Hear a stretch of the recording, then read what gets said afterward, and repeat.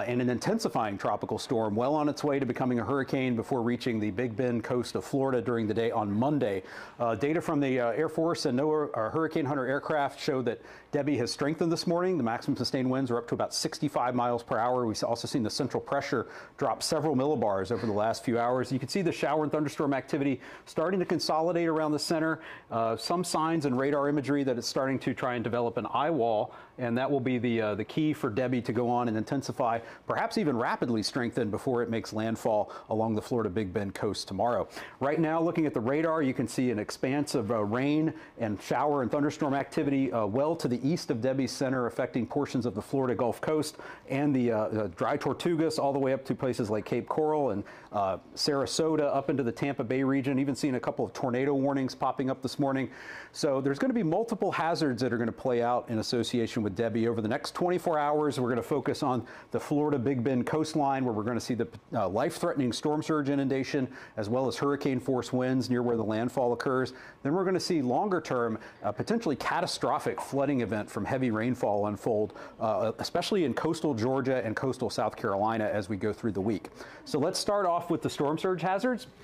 We have a storm surge warning that's in effect from the middle of Longboat Key all the way up to Indian Pass. So that includes the Tampa Bay region. But we're very concerned about this region here from Ocklawahnee River to the Suwannee River. Somewhere in this area, we're expecting to see 6 to 10 feet of storm surge inundation above ground level. So I'm 6 feet tall. That's water up to 4 feet over my head. Somewhere in this region, there are mandatory and voluntary evacuations that have been called for in the counties through much of this storm surge warning area. So please, if you have been asked to evacuate by your local officials and you live in one of those storm surge evacuation zones, you still have time to get to a safe place. You want to be where you're going to ride out the storm no later than sundown tonight, as tropical storm conditions are going to start to arrive along the coast within the storm surge warning area by this evening, with hurricane conditions expected overnight and early Monday. Moving on up to the north, we also have a storm surge watch in effect for portions of the Georgia and South Carolina coast, from the mouth of the St. Mary's River up to South Santee River, with 2 to 4 feet of inundation possible along the immediate coastline here. That's going to exacerbate the flooding along the coast from that very heavy rainfall that's going to play out. Onto the wind hazards and the track forecast. We have tropical storm warnings in effect for the entire west coast of Florida, from the southwest tip of the peninsula up through the Tampa Bay region, up to the Suwannee River, and then a hurricane warning in effect from the Suwannee River to Ocklawahnee River, and we're expecting Debby's center to cross the coast somewhere within that hurricane warning area by early tomorrow morning. So by Monday morning, we're going to see the hurricane making landfall somewhere along the Florida Big Bend coast.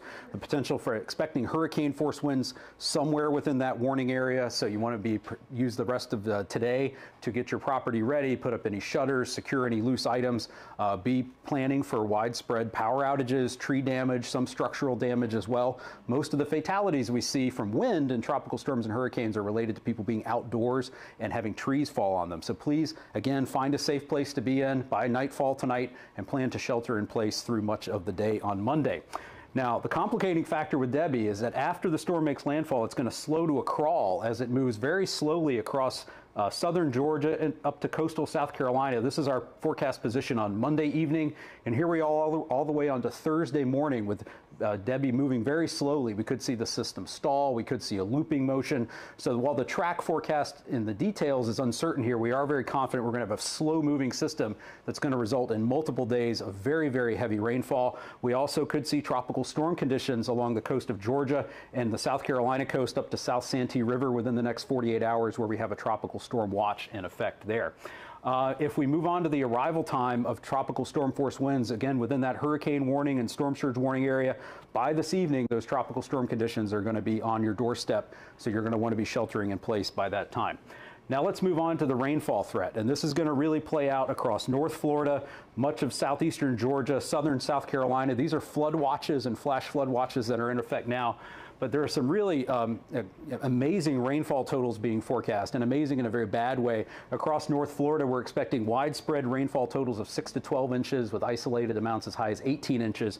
And then once we get into the Savannah, Hilton Head, Beaufort area up to Charleston, we're expecting widespread rainfall totals of 10 to 20 inches with isolated amounts as high as 30 inches. That would be record-breaking rainfall associated with a tropical cyclone for both the states of Georgia and South Carolina if we got up to the 30-inch March level. And it's important to put that amount of rainfall into context, because what we're most concerned about is the potential for catastrophic flooding, especially as we go from Tuesday into Wednesday, from places like Myrtle Beach, Georgetown, Charleston, Beaufort, Hilton Head, Savannah, everywhere you see in pink. That's the highest level alert that we can put out for the potential for flash flooding, and that's a level 4 out of 4 risk. The broader risk of significant flash flooding all the way from North Florida up through much of eastern Georgia and South Carolina into southeastern North Carolina as we go through the next several days. But I want to quickly go over what that high risk of flash flooding means. That means we're expecting widespread flash flooding, severe widespread flash flooding, and areas that don't normally flood will also experience flooding. And these high-risk days are where we see the majority of property damage and a large portion of the loss of life due to freshwater flooding, which has been the biggest killer in tropical storms and hurricanes in the United States over the last 10 years. So this is a very serious situation. You're going to want to pay attention to any flood watches or warnings that are issued and be prepared to move to higher ground as we go through the week. Finally, I want to touch on the tornado threat. We just had a tornado watch issued for much of the Florida Peninsula, from the Fort Myers area up through Tampa, Orlando, including Jacksonville and Tallahassee. This watch will be in effect until 8 p.m. tonight. As we get the daytime heating, we're going to see the showers and thunderstorms associated with the rain bands on the east side of Debby become more intense, and we'll see what can usually be quick forming tornadoes occur. So again, have multiple ways to get warning information through a NOAA weather radio, apps on your smartphone, and wireless emergency alerts. So I want to just touch briefly again on the key points for Tropical Storm Debby that's expected to make landfall as a hurricane early Monday morning in the Florida Big Bend region. We're expecting heavy rainfall resulting in considerable flooding impacts from the Florida Big Bend region through southeast Georgia and coastal plain of the Carolinas through Friday. And we could see potentially historic heavy rainfall amounts across southeast Georgia and South Carolina, resulting in possibly catastrophic flooding and significant river flooding through the week. There's the danger of life-threatening storm surge along the Florida Big Bend coast. We are expecting to see 6 to 10 feet of inundation above ground level within portions of that storm surge warning area between Ocklawahnee River and Suwannee River on Monday. So residents in those areas, please heed any evacuation advice you've been given by your local officials. We're expecting hurricane conditions within that hurricane warning area, also extending inland. So be prepared for power outages, prepare to protect your property and gather up any items outside that might become projectiles in strong winds, and be prepared again to shelter in place within those storm surge and hurricane warning areas in a safe place by nightfall tonight. So you can get more information from us here at the National Hurricane Center at hurricanes.gov throughout the day. We'll be providing updates, and you can find more information on your local weather at your local National Weather Service office at weather.gov.